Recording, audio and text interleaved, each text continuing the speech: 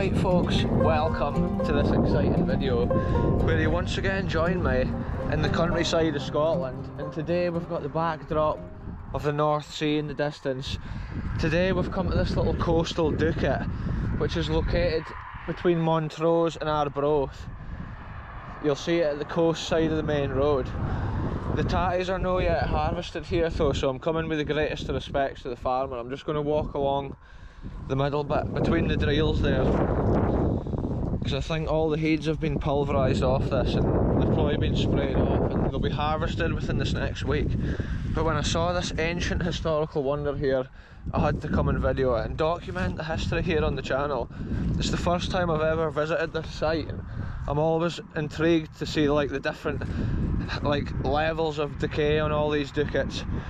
At one time it was law for estates to have a Dovecote because I think the government at the time used some of the pigeon dung as an ingredient for like gunpowder or something back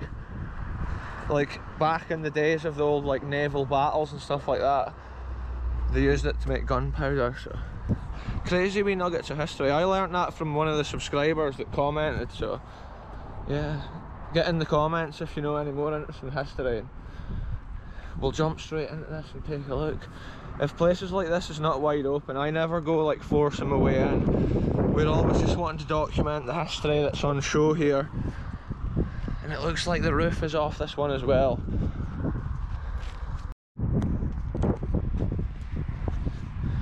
Yeah, it's crazy to see this, folks. Look, the stones is on its last legs there.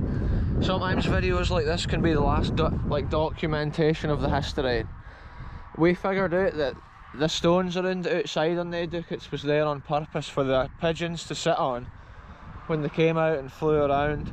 Again, that's like a perch for them. And wow, it's so cool to see another one of these. That's such a busy main road just next to here. Yeah, it's totally dangerous trying to even walk to this place. It's so much less windy at this side of the building as well. Look at this down on the ground. What is that? Oh, look, an old bottle top, folks. How crazy is it? That's the sort of stuff you find on these adventures. J and T D Y E. Oh, J and T dye. Whoever knows about that, there's an interesting little bit of history. I don't know how well it comes out. It's like an old lemonade cork or something from back in the day.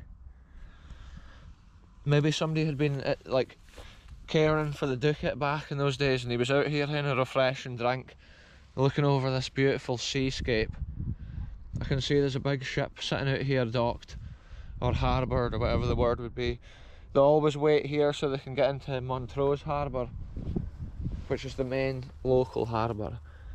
Yeah, check this out. Look, the remains of what's been like a door latch or a door catch, and this has been quite a small door on this Dovecote compared to other ones we've seen. Wow, it's so cool to record this, folks, because look, it is literally on its last legs here. There's only a few of the pigeonholes left up here, which is a shame to see. Some of these Dovecotes I've been to have got the pigeonholes all the way around still. This one's not had an internal wall, so it hasn't been as big as some of the more recent Dovecotes we've visited. I always compare these to like ROC bunkers in a way, because there's so many of them that were doing the same job over the country, but they're all kind of in different levels of decay. So it's interesting for a wee video to come and like document how each one looks. This one's kind of between Montrose and Lunan Bay on the coast, east coast of Scotland here. You can tell it's a summertime environment, late summer, kind of autumn, because everything's just growing up here like massive bushes, and there's just crazy spider webs between everything. It's a madness. Yeah, look at that. The willow herb seeds, it's like caught up in spider webs. It's a crazy scene in here. Look, you can see spiders between the bushes there. I don't even know if that comes out on the camera. Wow, the spider's running towards the camera.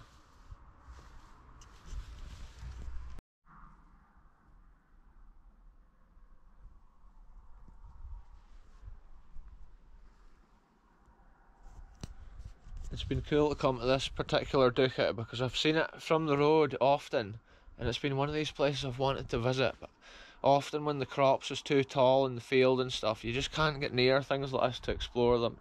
You just have to wait till the right time of year or the right day you get the opportunity. And when I saw it today as I was driving past, I thought I definitely have to go and like document it. A lot of these, the pigeons would have come in and out of like holes on the roof. They had little pigeon holes up there they would have come out and in of. And I think the estate owners would have eaten the pigeons and their eggs, as well as having to keep probably the pigeon droppings for the military back then. It's interesting stuff, folks. It looks like there's a limestone render here. Look at that. It's an ancient kind of cement, I should say, not render. Limestone cement. But then I'm not sure if it's maybe been put in at a later time to try and strengthen like the last remaining parts of this structure. Wow, what an interesting little building though. I can't believe the amount of spiders that's in here though, folks. They must all be sheltering here because it's out of the wind. Look at the ancient sandstone lintel right there. It's stuff like that that gives an old building like this just so much character. You can often see how the stones were put in for the pigeonholes. It's like the last remains of small bits of history. Look at that there, folks. The two stones are built in. A massive slater crawling away under there. Yeah, the wildlife in these places is incredible. There's just spiders down there as well. Anyway, on this adventure, it's been incredible coming in and seeing something, but I can't believe how thin the walls are compared to how they've originally looked.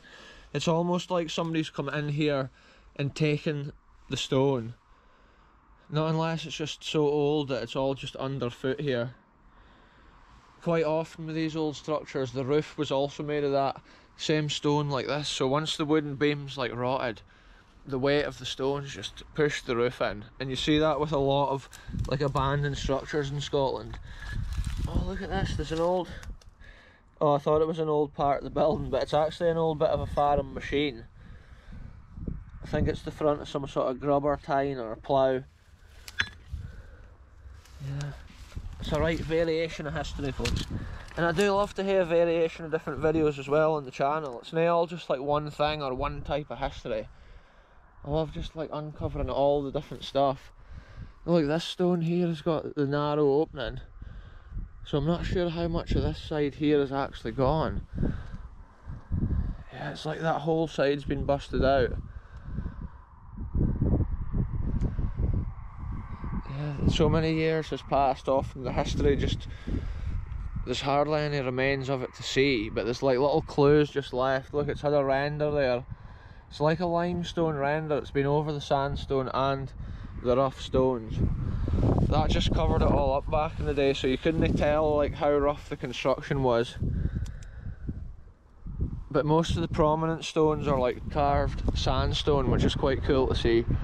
And it's got the detailed cornerstones there on top, like at the roof height. It must have looked quite impressive.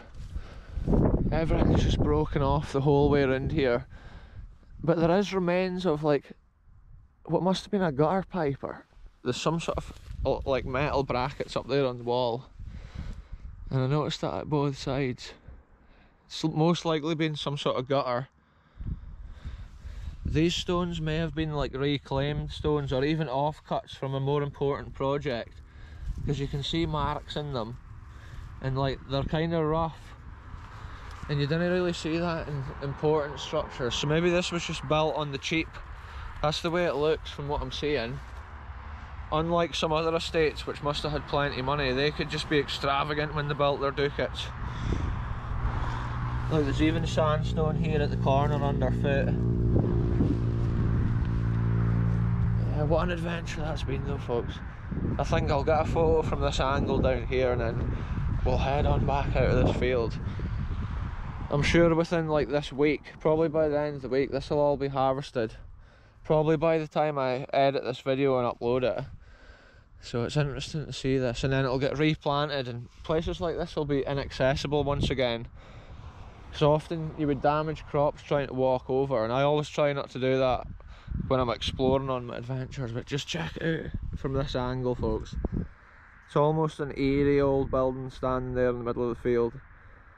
Think of the coastal weather which batters that all year round here.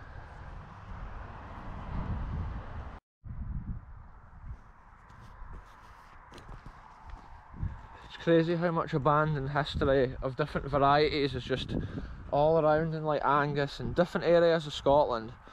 So interesting to see stuff like that.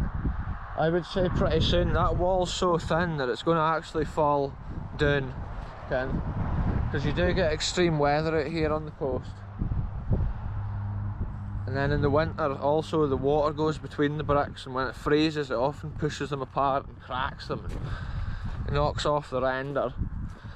Anyway, let's keep this adventure going, folks. I'm going to make my way back to the outer perimeter of this field here.